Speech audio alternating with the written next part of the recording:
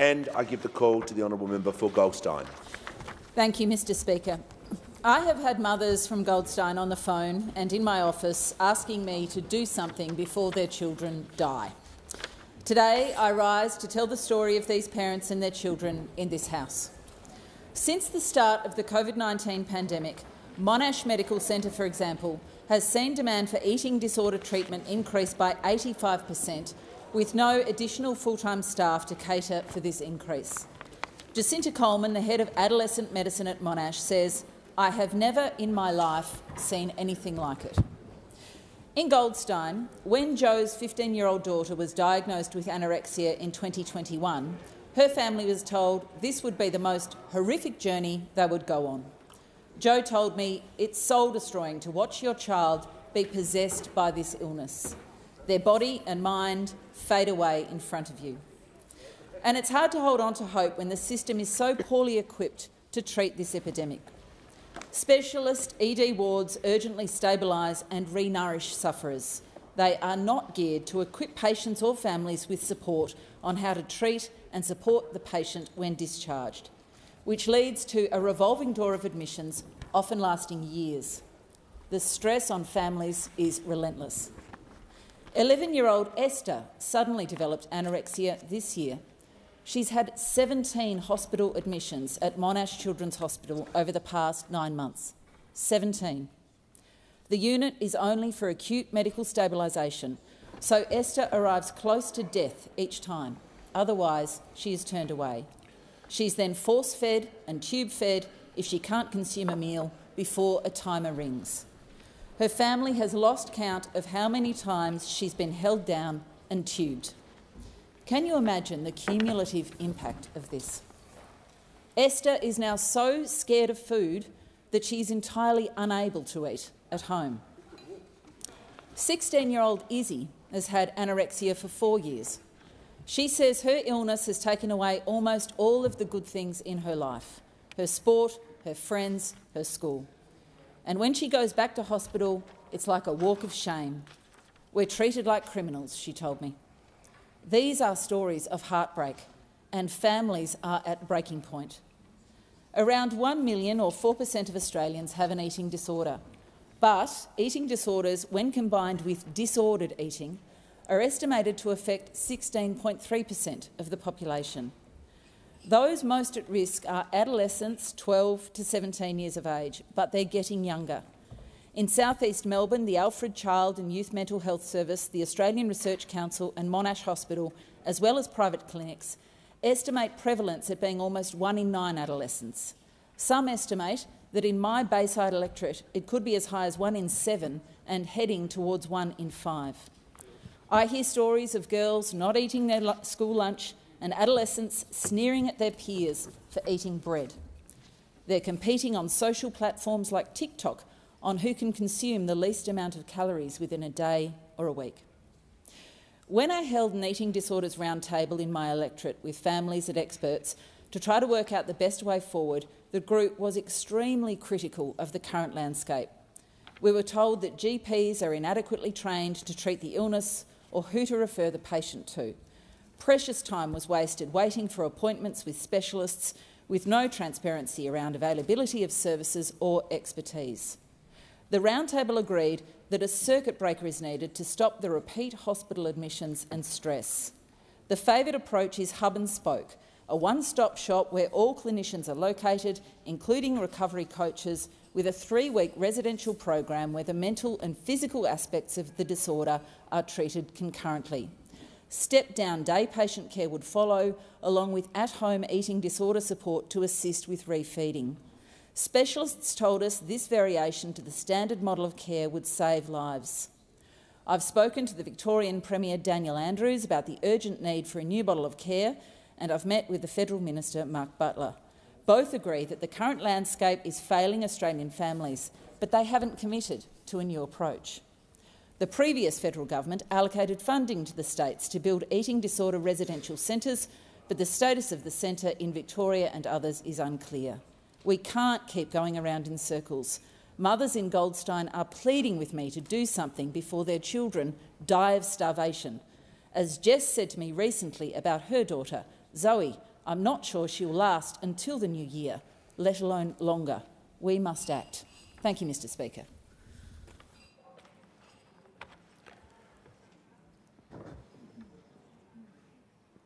No further speakers. The member for Fisher. Thank you, Deputy Speaker. Deputy Speaker, I'm very passionate about this issue. We have done, when we were in government in this place, under the leadership of the former Health Minister Greg Hunt, we did an exceptional amount of work. This is an incredibly important issue. Eating disorders have the highest rate. In fact, within eating disorders, anorexia nervosa has the highest rate of the highest death rate, the highest morbidity rate. Organisations like Butterfly Foundation, they estimate that around 1 million Australians have eating disorders or disordered eating. Now, I'm very pleased to say, Mr Deputy Speaker, that when we were in government, we established the first residential eating disorder facility in Australia. The first residential eating disorder facility in Australia. And we provided some $70 million to construct eating disorder facilities right around this country. So I say to the crossbench and the member for Goldstein and those members opposite that with that $70 million that we provided when we were in government to the 6 state governments, here's $70 million. Go and build yourselves a residential eating disorder facility like the one that we built in my electorate. Not one of those states has provided a residential eating disorder facility apart from what we did in Queensland. And that's no thanks to the Queensland state government. That's thanks to Mark Forbes, NDED and the Butterfly Foundation, who actually got off their backsides and built it. And we are now treating in Queensland people from across the country who can't get treated anywhere else in this country because the states in this country are leaving children and sufferers of eating disorders and their families with nothing. And, Mr Deputy Speaker, I have walked this walk for almost 20 years, personally. And there is no greater pain of a parent to see your child go through an eating disorder, which has nearly cost my daughter her life on numerous occasions. And we are failing children and families across this country still, even with the amount of money that we are putting into this problem. We have got to do better. Now, some will say this is the purview of the states, and it kind of is, but we are putting, as a federal government, and I know that, well, I hope that this new federal government will, and I encourage them, I thank them for keeping the $20 million that we allocated in our budget for community services like NDED in my electorate, to provide that step-up, step-down care. But we really need to be doing so much better. We don't know why and what causes eating disorders. Some doctors out there will tell you that we do. Let me tell you, we don't. We don't know what causes it. We don't know how to fix it. We're providing some funding into the research, but I tell you, if there was any other form of illness that was impacting on 1 million lives in Australia, we'd be pumping a hell of a lot more money into it than what we do now. I've spoken with the Assistant Minister, and I believe that she genuinely cares about this. and I'm going to keep working with her. I encourage the member for Goldstein. I'm happy to talk to her about this issue. I want to acknowledge the former Minister for Mental Health, David Coleman, who's done a great amount of work in this space, as did Greg Hunt. Please, members, we need to do better in this space. There are families out there that are literally tearing themselves apart over the losses that are occurring here. So, Government, let's do some more. The time has expired. The Assistant Minister for Regional and Rural Health. Deputy Speaker, I want to acknowledge and recognise the member for Goldstein for her advocacy and for putting eating disorders forward as a matter of public importance today. And I want to thank individually the many members of Parliament who have raised this important issue with Minister Butler and myself. And I noticed the former Minister is in the chamber now, and I want to acknowledge his efforts and contribution to progressing this cause. The member for Wentworth, the member for Wallace, the member for Macarthur and the member for Higgins and others. Our government is taking a collaborative approach to mental health and suicide prevention, and we intend to work closely with all members and senators committed to seeing the change that we all want to realise. This issue is beyond one term of Parliament, beyond one level of government, beyond one individual or one policy. So today, I reaffirm my commitment to work with genuine collaboration in a multi-partisan effort to be able to improve the lives of those living with eating disorders and those who love them. I did have the chance to meet with the member for Fisher, and where he shared his own personal experience. And I know, and I want to, before I start, acknowledge all of those in the chamber or those listening who have a lived or living experience of eating disorders. Since becoming the Assistant Minister for Mental Health and Suicide Prevention, I have listened widely to better understand the lived and living experience of people with eating disorders and those who love them, the current treatment access, options and availability, the research and the best evidence. I've met with the National Eating Disorder Collaboration, the Inside Out Institute, Dietitians Australia, the Butterfly Foundation, and have had the chance to present to the Australian New Zealand Academy of Eating Disorders. As many of us in this chamber know, eating disorders are serious, complex, and often misunderstood. And our government is determined to improve outcomes for people living with eating disorders and those who love and support them. We're working to provide early and effective evidence-based treatment options, helping to reduce stigma and supporting highly trained healthcare professionals to help to reduce the number of people affected by eating disorders. And we know together we all must do more. Historically, eating disorders have received the lowest research dollar spend of any mental health condition. And sadly, people with lived experience continue to say that access to care and support is patchy, inconsistent, difficult to navigate, often not evidence-based, and at worst, harmful. Eating disorders are biological, psychological, sociocultural, and risk factors include low self-esteem, body dissatisfaction, and weight loss behaviours. While this makes recovery difficult, full recovery is possible with timely and appropriate care. Recently, I joined the State Minister, Bronnie Taylor, at the launch of the Inside Out Institute at the Charles Perkins Centre in Sydney. And there we met with someone with lived experience who spoke about their recovery and what their life is like now and what they expected their life to be. This should be the experience for everyone with eating disorders rather than the exception. It is important that we have a full understanding of what eating disorders are and who they impact. While it's true that the highest period of risk for eating disorders is for 12 to 25-year-olds and the group most at risk is young women, eating disorders can affect anyone, no matter their size, shape, age, ability, gender identity, sexuality, cultural or ethnic background, economic status or profession. As I said, eating disorders are some of the most misunderstood mental health conditions. Eating disorders present both in men and women from all walks of life, from all parts of Australia, young and old. Despite assumptions to the contrary, males make up approximately 25% of people with anorexia nervosa or bulimia and 40% of people with binge eating disorders.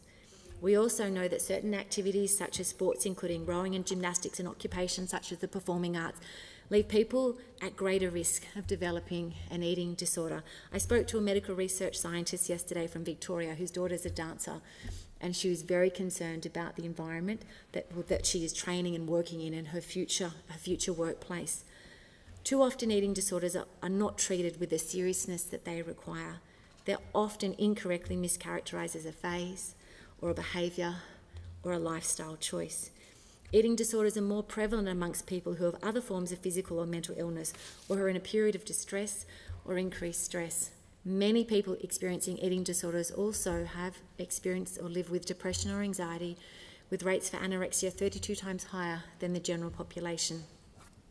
Eating disorders have one of the highest mortality rates of any mental health condition, with almost 450 people with anorexia nervosa and 200 people with bulimia nervosa estimated to die each year in Australia, the most lethal of any mental health condition.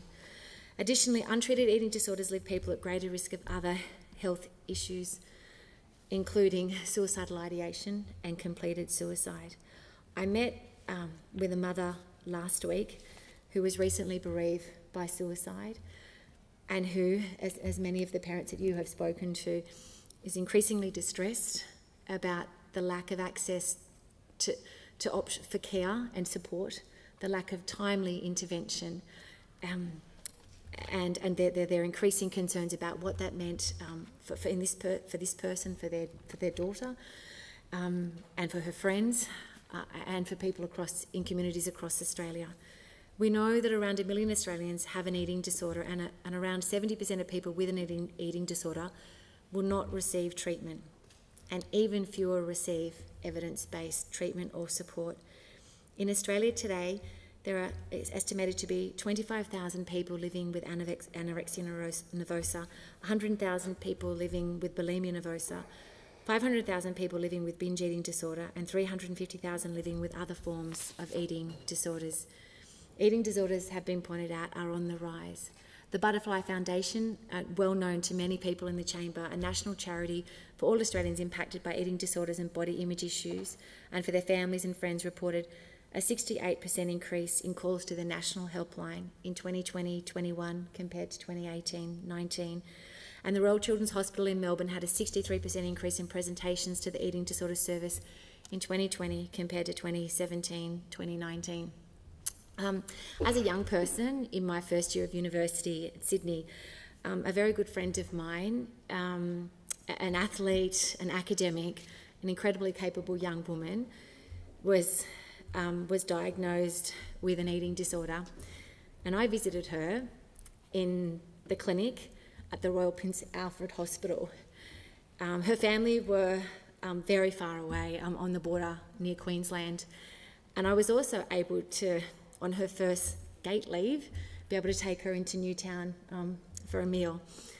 The impact that her eating disorder has had across her life is the impact that we see, the severity of the impact we see has impacted so many individuals and families. And I reaffirm my commitment to the member for Fisher, to all those members who care and who want to do something about it, that we will work together with you. This is a genuine collaboration. This is something that as individuals, that as a parliament, that as a society, that we must do better. And as I mentioned at the beginning, this is beyond a level of government, a term of a parliament. It is something that we all must work together on to be able to advance and make progress. And this is something that I know we are all committed to do. But what does make me hopeful and why I am optimistic is because of the discussion we're having in the House today, because of the numbers of individual members that have raised this with me, with Minister Butler, who care, who know that it matters and are determined to do something about it. As I said, I've met with the member for Fisher and others about this, and I had the pleasure of opening the Inside Out Institute, which had $13 million of Commonwealth funding. This is at the Charles Perkins Centre at the University of Sydney, and it will help us to understand the evidence base, to grow the understanding so that evidence-based interventions are translated into practice. And it's something that I know that we are all determined to see. And at the time, the director of the Inside Out Institute, Associate Professor Sarah Maguire, said that it aims to transform how we support, treat and even cure people with eating disorders. The government has committed $20 million for community-based eating disorder support, and this project has been facilitated through the National Eating Disorders Collaboration. And I met with Dr. Beth Shelton, the National Director of NET, who emphasised how crucial this funding is to assist people who are developing eating disorders in their first 6 to 12 months before they end up in our hospital system, which is what we all want to avoid. So to the member for Goldstein, thank you for raising this matter of public importance today. I echo the sentiment of the Minister for Health. Thank you for your advocacy. To all of those members who are determined to see the change, we will work with you to make this happen. The member's time has expired. The member for Kooyong. Thank you, Mr Speaker. While the COVID-19 pandemic has affected population mental health globally, it has had a particularly severe effect on people, and especially children, who are at risk of eating disorders. All available studies in Australia, Europe and North America have identified a marked increase in the incidence and severity of disordered eating conditions since the start of the COVID-19 pandemic. And although data is limited, health professionals in Victoria, as my colleague from Goldstein has mentioned, have estimated that as many as 1 in 9 adolescents have disordered eating or a diagnosable eating disorder. Unfortunately, because of the limited funding for research within this area of mental health, we can't actually be entirely sure how pervasive this problem really is. The elements contributing to development of an eating disorder are complex. Exposure to social media from a young age with peer pressure to conform to unrealistic ideals of thinness and appearance have increased the prevalence of disordered eating and the resulting eating disorders. Whilst these were on the rise before COVID, the pandemic has made these things much, much worse. Why? It's a combination of things: social isolation, disrupted routines, family stress, interruption of sport and recreational activities, food insecurity, fear of contagion, and increased use of screens for school and for social interactions. Those most at risk are children and adolescents who are entering social and biological transition periods, typically those aged 12 to 17. Females are more commonly affected than males, but boys are also at risk, in fact increasingly so. Our children are victims of unrealistic images to which they're exposed on social and mainstream media, and of vicious, sometimes, peer comparisons. This risk is exacerbated in those with perfectionism or compulsive personality traits, kids with a history of family or social trauma, low self-worth, and forms of weight shaming. Other mental health issues or medical problems make it worse. These conditions can cluster in school groups, often in schools from higher socio-economic environments. The significance of these conditions is clear, but their treatment is problematic. Most GPs are unfamiliar with best practice management of eating disorders, and their funding models and their schedules are ill-suited to the management of complex psychosocial conditions. Our public hospital system is poorly equipped for dealing with those with mild or moderate eating disorders. Its paradigms are based mainly on the treatment of the acutely medically unwell. Specialist beds can stabilise and re-nourish eating disorder patients as quickly as possible, but they are very limited. It's a shocking fact that there are only 35 designated public hospital beds for eating disorders in this country, and they do not equip patients or families with ongoing support for discharge. Outpatient programs can facilitate access to group support, but their waiting lists are long and their programs often short and relatively inflexible. Most patients need 3 years or more of intensive, expensive treatment.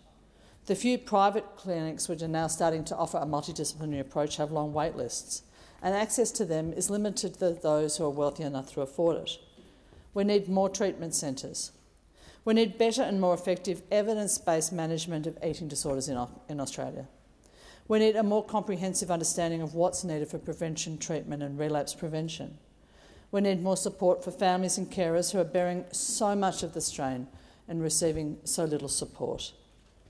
We need metropolitan and regional, multidisciplinary, eating disorder-specific clinics and programs able to provide appropriate family-based therapy and individualised prescriptions. We need a commitment from all state, territory and federal governments to fund their centres, and we need more dedicated hospital beds for those at immediate medical risk. We need enhanced nutritional and psychology resources in schools, and we need for our GPs to be better equipped and supported to provide best quality primary medical care. We owe it to our children and to all of those who are suffering right now to do better. The Assistant Minister for Health and Aged Care. Thank you, Deputy Speaker. I'd like to thank the member for Goldstein for raising this incredibly important issue for an MPI. I think it's very rare that we get an MPI that all sides of this House can speak to with such passion and concern. It is a very important issue. I'd like to thank the Minister for her contribution, the Assistant Minister for her contribution, and the member for Fisher for his as well. You know, in the 80s, when I was young, a long time ago, there was a book called Puberty Blues, and we devoured this book as young people. It really highlighted the ugly pressure that young women felt to conform, that desire to fit in, to be one of the crowd, and how it led to behaviour that was actually detrimental to their health and well-being. As I said, we devoured that book. I think because we related to it so well, we'd never seen the issues that we felt and we were experiencing so explicitly expressed. That pressure to have sex, to drink, to smoke, to take drugs, to look thin, to dress in a certain way. We all felt it. But there it was in black and white and ultimately in a movie. We all felt it, but some more than others. And I remember how that book and that film started the most amazing conversation for my generation, a conversation about young women, about the pressure that they were under. You fast forward today, and yes, there is more awareness. There's a better understanding, although there's still a lot to learn, as the member for Fisher has explained and the member for Kooyong. There's a lot to learn about these conditions. There's been some advancement in support and education. We talk a lot more about gender equity, about the empowerment of girls and young women and young men. And yet the pressures still exist, and these conditions are still being manifest in serious mental ill health and the physical conditions that follow, perhaps even more so. I know it's not only societal pressures that lead to eating disorders, but we know that they do. Pressures from peer groups have gone beyond the channels maybe that I had in the 80s. Social media has amplified that pressure. It's taken it to a whole new level. Cyberbullying is serious. It's so difficult to monitor and tackle. So-called influencers presenting images, body images that are impossible to emanate. Consumables are pushed on our young people, and social trends that are change at a furious rate. It's almost impossible for them to keep up, and they are unaffordable for so many and unattainable. These make young people who can't reach these societal expectations feel inadequate, out of the mainstream, isolated. If they can't conform, it affects their health. And it's not only women, young men, as we have heard, are also affected. The mental health impacts are profound, and as members have outlined here, they contribute to issues like eating disorders, where we know physical outcomes are very serious. Now, it's not only cause that contribute to eating disorders, social pressures, but they are a serious part of it. It was extremely disturbing to see that eating disorders are on the rise, putting pressure on our health system that is struggling to provide care in the light of that rapid rise. And there was, as we've heard from the previous speakers, a serious concern about the increase in incidence over COVID. And I think the member for Kooyong expressed that very clearly, how COVID contributed to the rise in mental ill health for our young people. It's been well documented. And evidence is welcome that psychiatric conditions have declined post-COVID, but eating disorders haven't. These are complex illness with high mortality rates from suicide and organ failure. Now, the Australian Government acknowledges that whilst vast improvements to treatment have happened since the 80s, more needs to be done. But it isn't just a matter of opening beds in hospitals. Yes, that is vital. But we need a better trained and more trained workforce. We need to make sure that we have people there to care for them. We need wraparound services for people in their homes, in society. We need to deal with sexism, with bullying, with sexualisation, with social media content monitoring. We need to make sure our young people are resilient, they have self-esteem, they need to be believed, and we need to support young people and their families. The member for Mayo. Thank you, Mr Speaker. I rise to speak on this matter of public importance, noting that more than 1 million Australians are currently living with an eating disorder. Up to 25% of people diagnosed will experience a severe and long-term eating disorder. Of Australians with eating disorders, 30,000 have anorexia nervosa. And as a result of the pandemic, we know that it has increased significantly by 63%. People with eating disorders experience high rates of conditions such as depression, anxiety disorders, and among adults, cardiovascular disease, chronic fatigue and neurological symptoms. The associated mortality rate is the highest of any mental illness, with suicide risk far greater than that for the general population. The pathway to diagnosis and treatment is not easy. Eating disorders can only be diagnosed by a clinical psychologist or Medicare professional, such as a GP, psychiatrist or paediatrician, and it's impossible to get in and see a psychiatrist. Once diagnosed, there is access to an eating disorder care plan. Of this plan, a patient can access vital support through up to 40 psychological treatment services and 20 dietetic visits each year, subsidised by Medicare. While experts agree early support is key, only one in 10 Australians can recognise the signs and symptoms of an eating disorder. There are solutions. Look, we know our EDs are overwhelmed. We know that they are only taking the most severe cases, and we need to properly resource our overworked emergency health professionals. But I also call on the government to recognise accredited practising dietitians to be able to access and diagnose early eating disorders. Their training and credentialing demonstrates their competency, but currently only clinical psychologists or medical professionals can do this to approve treatment funded by Medicare benefit schedule. Accredited practising dietitians are trained to recognise early eating disorders in their early stages, as well as those at risk of developing an eating disorder. We should therefore provide those Medicare items. Mission Australia, they say that 1 in 3 that young people rank in their top 3, their body image is one of their greatest concerns. Look, I'm aware of the work of Taryn Brumford, who is helping to promote positive body image, and I recommend everyone in this chamber to watch the Embrace Kids movie. And it's great for young people and families, and I think it starts that conversation. And I'd also like to acknowledge the work of the Breakthrough Mental Health Research Foundation and the statewide eating disorder service in my home state in South Australia. Breakthrough and SEDS are working to bring together the best clinical services, and the Flinders University research team, they're currently planning, it's not yet built, a new eating disorder service to the Repat Hospital in Door Park. You know, Mr Speaker, back in the 90s, I was a young woman. It was the time of Kate Moss. It was the time when we were all desperate to be thin. And I, now near 50, look back at that young woman in her 20s who stood on the scales at 46 kilos and hated herself. Absolutely hated herself. Thought I was fat. I was really fortunate that I had a mum who's a social worker who saw the early signs and saw that for me as a young woman, it was one of the few things I thought I could control.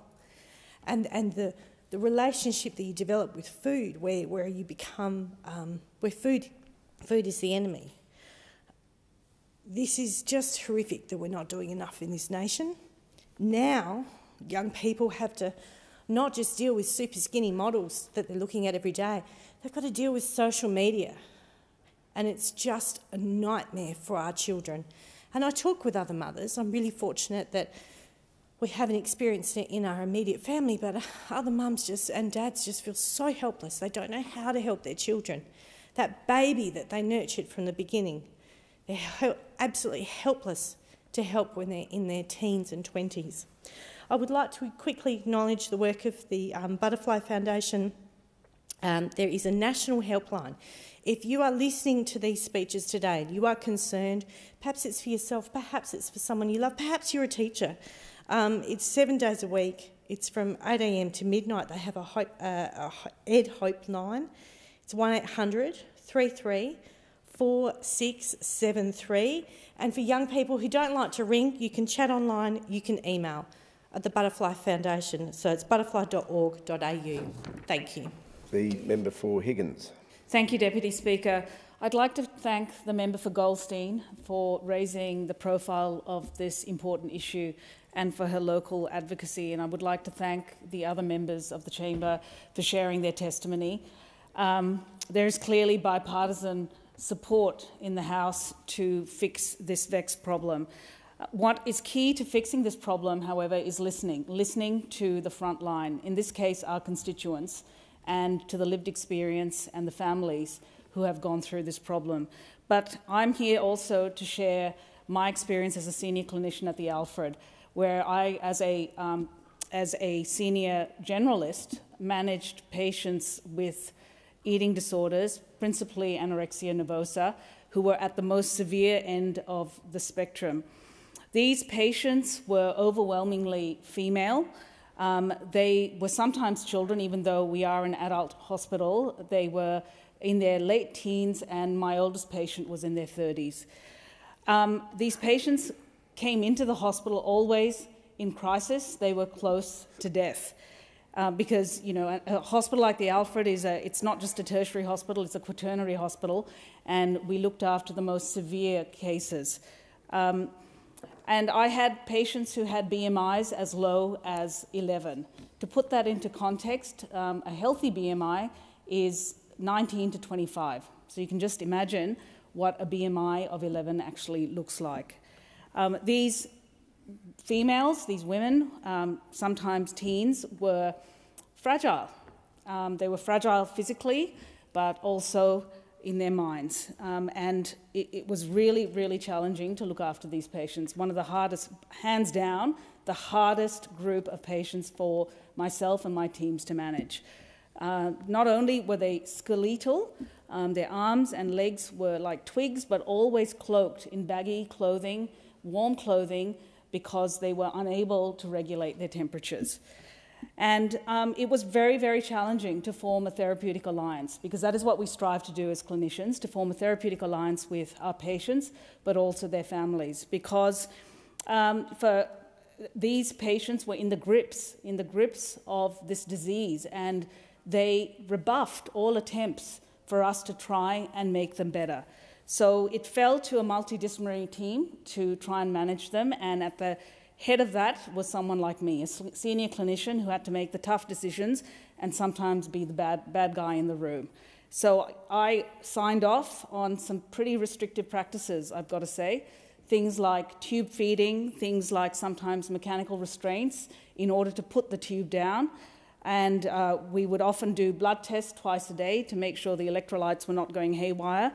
And in some cases, in actual all cases, we would start off with the patient just being in the ward with a standard nursing ratio, but it would always escalate to requiring a nursing special in order to watch over the patient to make sure they weren't purging surreptitiously or hyper-exercising, which happened a lot, or indeed self-harming. So it was a really, really difficult problem. We had daily consultant liaison psychiatry input. Dietitians would come twice a day, and we also had social workers seeing patients and their families, because often that relationship was damaged, it was fractious, and it was very, very difficult for families to watch what was happening, and they had that sense of powerlessness. They were unable to turn a ship around. So where things went wrong actually was not in the hospital. You know, these patients had intensive ward-based care. Sometimes, despite our best efforts, they would end up in intensive care. But where things often went wrong were in the transitions between hospital and the outside world. It was very difficult to find step-down care units, and that is something our government is trying to address. So we are committing to over $258 million towards fixing this problem, which has been neglected. And it's been neglected basically because it's rare, because it's gendered, overwhelmingly affecting females, and it's complex. We're really good as a health system in fixing simple things like a broken arm or a broken leg. We are really, really bad at fixing complex problems that require multidisciplinary care. And this is all the more reason why we are also committing to $13 million towards a Centre for Research Excellence, which is already open at Sydney University, the Charles Perkins Centre, and $20 million towards community-based eating disorder support units, the kinds of supports I never had as a doctor. Thank you, Deputy Speaker. The member for New England. Well, thank you very much, Mr Deputy Speaker, and rarely you get to stand on something that's very close to one's heart, but I am on this.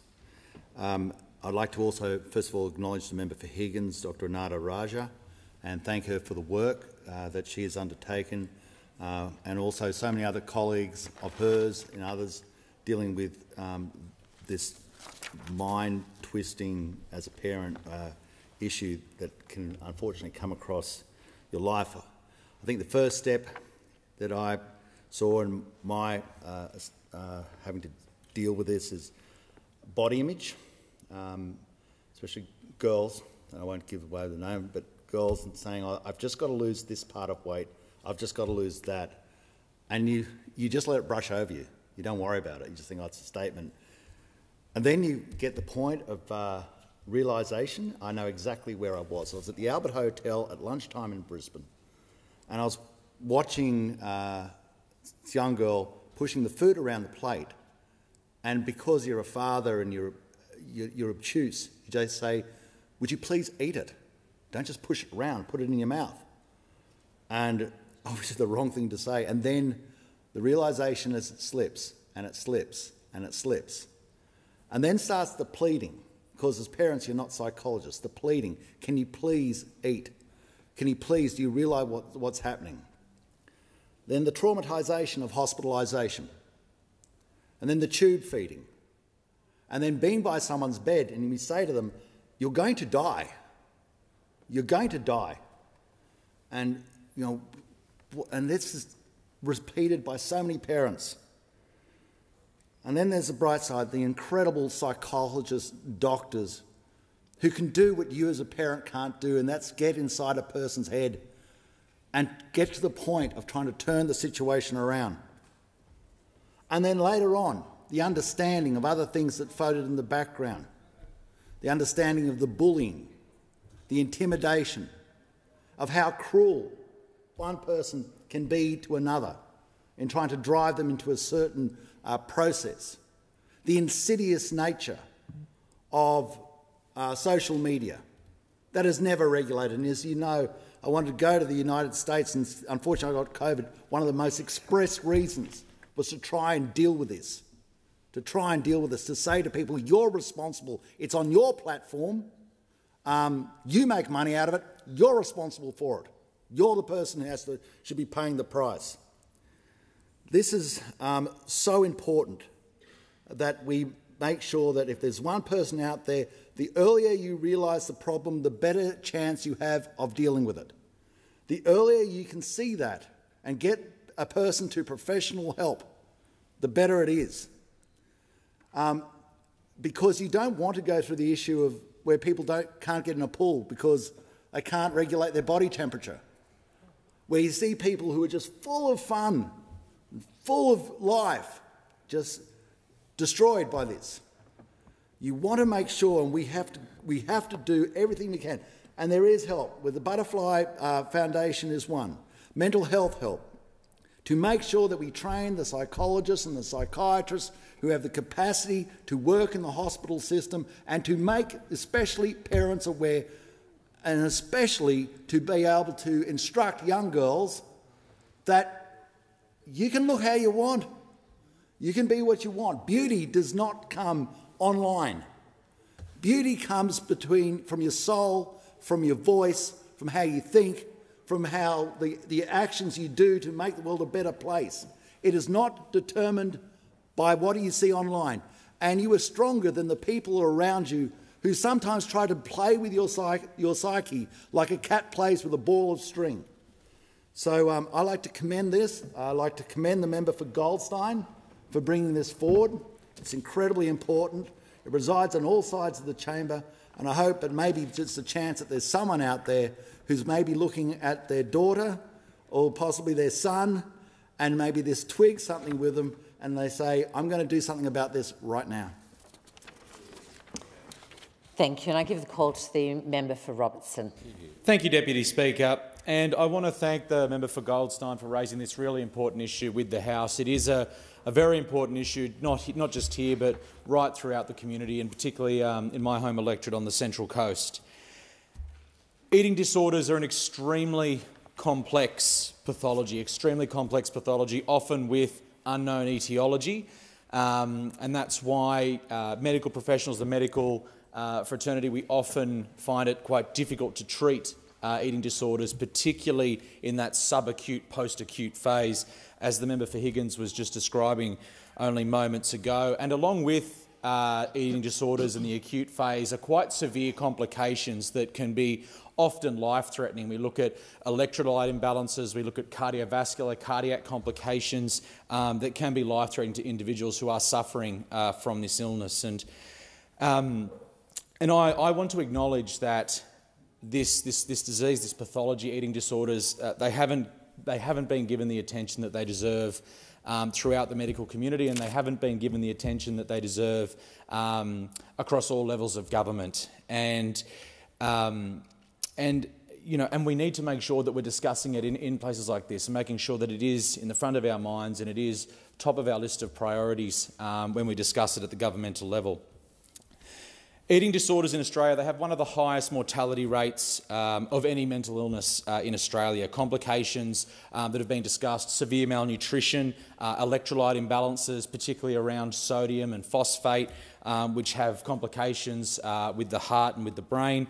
Cardiovascular complications, things like cardiomyopathy or an enlarged heart, long QT syndrome, so arrhythmias and electrical disturbances of the heart, and bradycardia, so a slowing of the heart rate, all of which can impact a patient not just in symptomatology, but also mortality.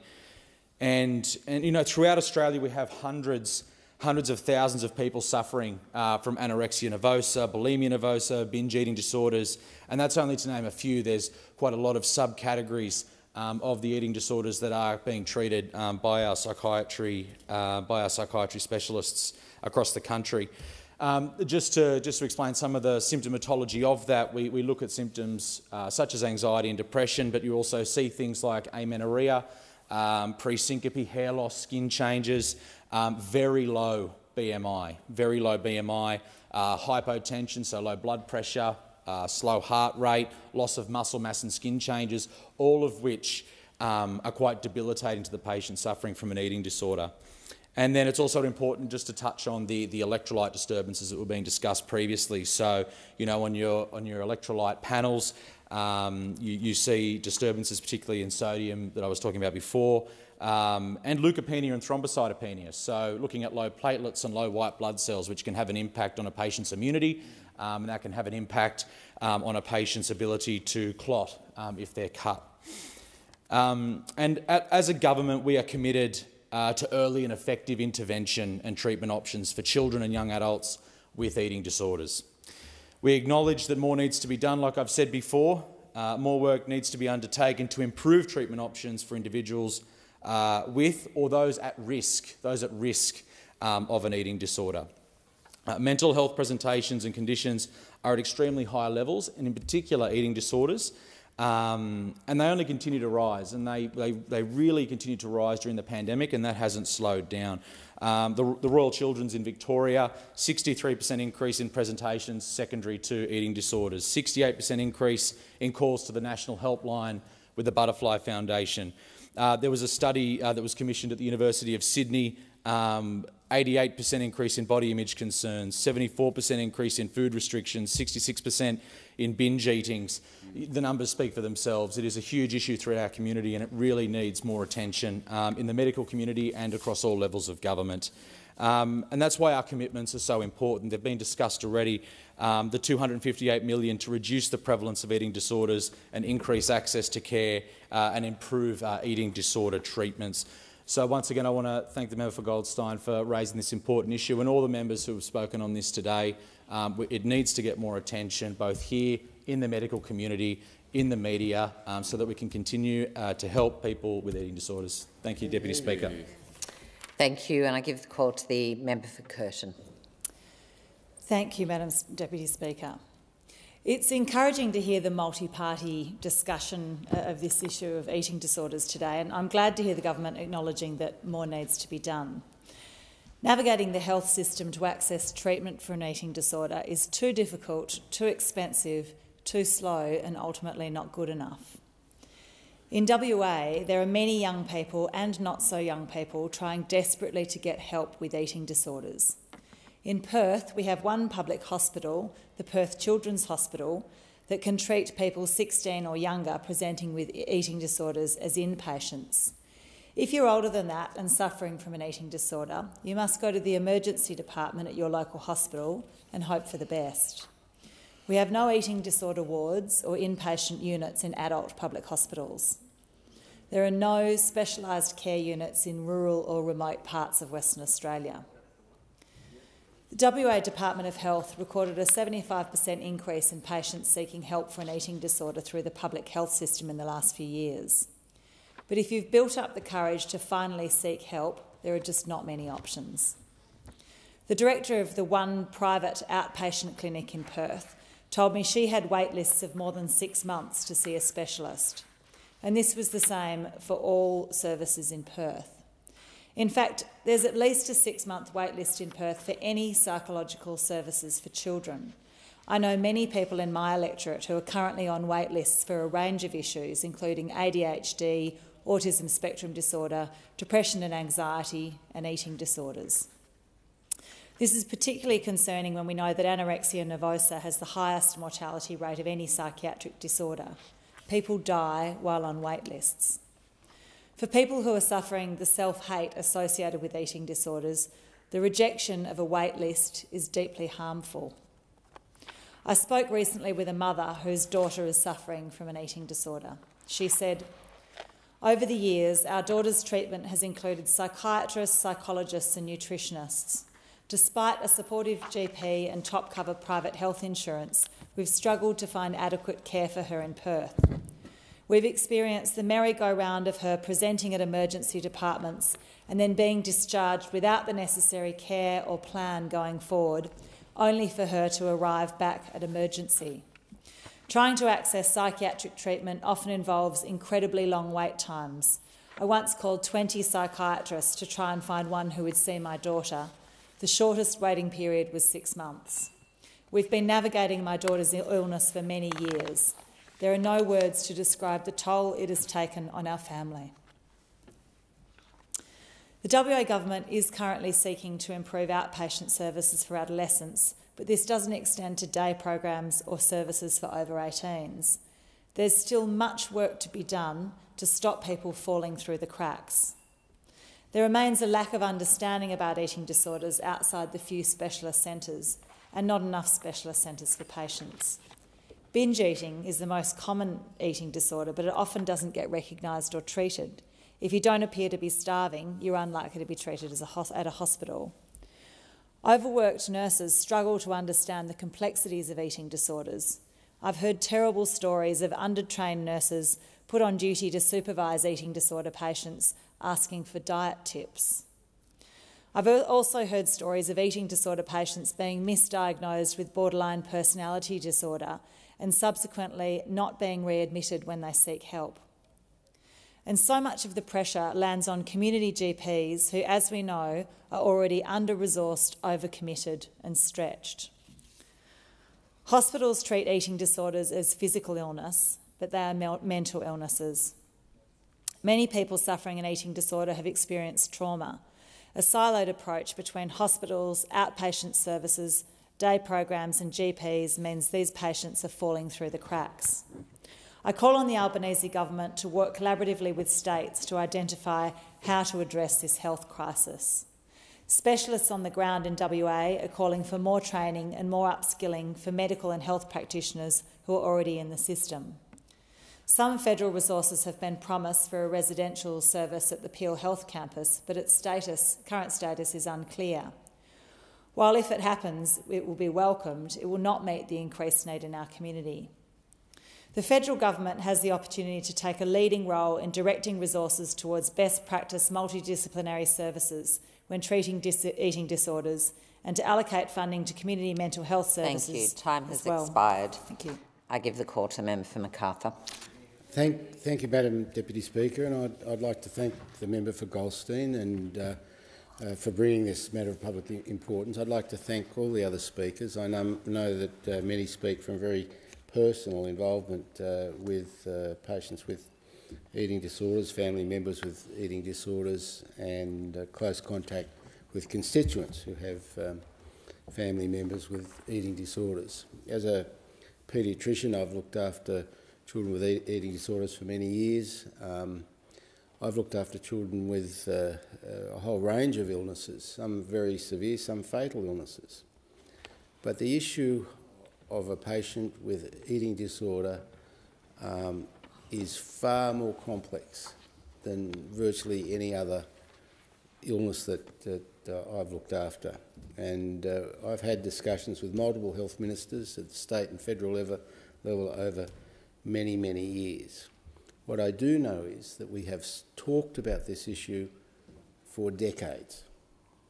I don't doubt the goodwill of any of the previous ministers involved. I know Greg Hunt, when he was Health Minister, with the member Fisher, has worked very hard to look at resources for managing people with eating disorders.